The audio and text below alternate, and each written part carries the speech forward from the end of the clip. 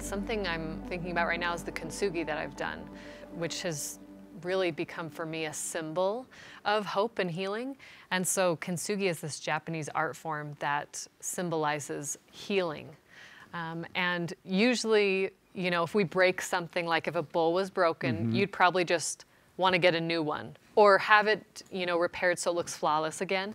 But Kintsugi kind of embraces and enhances those breaking points by highlighting them with gold lacquer or glue as it's put back together. And I love that because at least how I see it in my life is you might have gone through something that's really difficult, whether it was because of, you know, just the trials of mortality, your own choices or the choices of others. And you might be tempted to want to just, I don't know, have, you know, just maybe never gone through those things, or, you know, I don't know, maybe just forget about them and appear flawless to other people, or I don't know, get back to a place where you never knew that kind of pain before. But the Kintsugi to me is like highlighting those places that Christ has come into your life.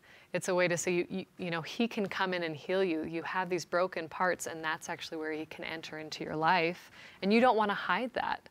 I think without Christ, you feel the shame, or you just feel embarrassment or regret or remorse. But when you let Christ in, it's actually this joyful, beautiful thing to show people, you know, that he has been a part of my life. He has been here.